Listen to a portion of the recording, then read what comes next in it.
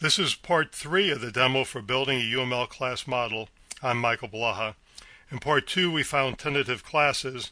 Now we're going to find tentative associations, and we'll find them by going through the problem statement again.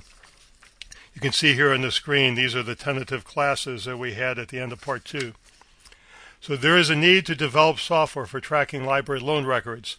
Library patrons may borrow books. Here's a library patron, here's a book.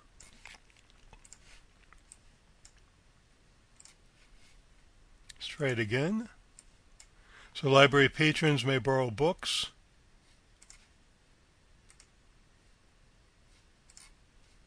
And here you see the line here is a UML notation for an association or relationship. And this is a many-to-many association. So book may be borrowed by many library patrons. A library patron may borrow many books. And let's put that name, pick the line, there it goes.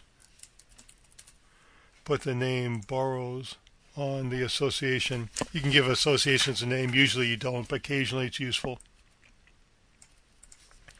Okay, library patrons may borrow books, magazines, compact discs, and audio tapes.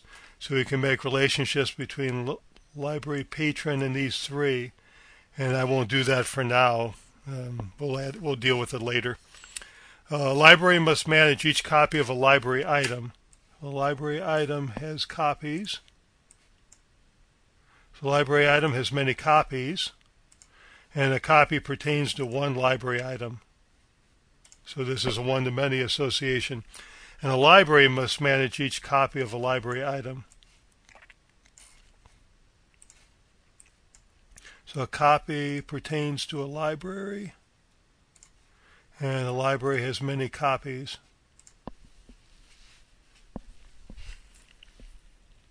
Library must manage each copy of a library item. For example, a library may have 5 copies of the book The Grapes of Wrath. That's consistent with the model.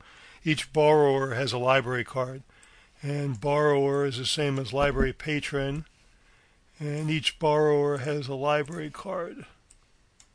So a library card pertains to one patron. Now, if we just did strictly what this problem statement says, a library patron have one library card, we're actually going to make it many. And so that brings out an important point here. So the problem statement leads to tentative associations, but we're not just treating it strictly literally. The problem is if we make a library patron has one library card, what happens if somebody loses their card? Maybe we want to have the old card in the system and the new card. Maybe the old card will turn up at some point, so we might want to have both in the system. What happens if we have 2 different libraries and they merge at some point, they both have the same patron? And we consolidate the patrons, but we can still have 2 different library cards because the library cards have different books checked out against them. So it's really better in this model, even though that's not the ideal situation, it's better in this model to at least allow the possibility for a library patron to have many library cards. If we think in terms of a 3-tier architecture, there's a database in the back plane, application code in the middle, and user interface code at the top. The database code at the back end is the hardest to change. It's got to be the most flexible, so we really want to have many library cards for the database. The application code, you can put finer nuances in application code than you can do with the database. So, the application code could limit a patron to one library card except for unusual circumstances. And similar with the user interface, we can be more restrictive in the user interface and the database and even the application code if we choose to. And this model is focused on the database because that's really the core of an information system of a problem. So proceeding, each type of library item, so a library item has a type, and the type pertains to many library items. Each type of library item has these attributes, and then, for example, there's some more description, some more references to objects. Ordinary books can be renewed once again more detail. Books with a pending request may not be renewed. So here we got that. So a book can have many pending requests, and a pending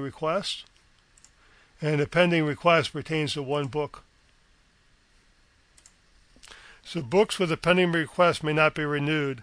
The system must record the actual return date and any fine that was paid. So at this point, we've gone through the problem statement and dealt with tentative associations there. Let's just look at the model. Just looking at the model, I can add associations which aren't in the problem statement. One very obvious one, a library issues the library cards. And a library card is for one library. So we'll stop at this point in terms of trying to find tentative associations. You can see we've made further progress with the model. We got a good start. This was very easy to do. All we're doing is processing what's in the problem statement. I'd like to make a broader comment. So this is by its nature, this is a canned demo because it's a webinar that I'm posting on the web. But I use this same kind of technique in front of audiences live for real problems. I do it all the time. Here we have a problem statement. When I'm dealing with an audience, I'll try to find somebody who's knowledgeable or a leader or somebody who's vocal to articulate the problem they have and state it in a few sentences. And I'll take notes as they're talking, and I treat it in the same manner that I'm treating the problem statement here. And then I put up a model on the screen just like I've been doing here in finding classes and finding associations, and I show it to people as we're building the model. And I don't really have to explain the UML in advance. I explain it as I go, as I've done here, and it pulls the audience in because they can see the problem statement words they're articulating going up on the screen, and they can relate to that. And they ask questions, and they're not entirely comfortable with the notation, but they sort of understand it. And with me as their guide, interpreting what they say, elaborating the model, going back and forth, they can relate to it. So they give me information in terms of a brief description of the problem. They give me information in terms of commenting on the evolving model, giving me further information. Of course, they'll articulate use cases, and I incorporate them into the model. So like I said, this is just not a canned demo. This is really a useful technique in practice. This is the end of part 3.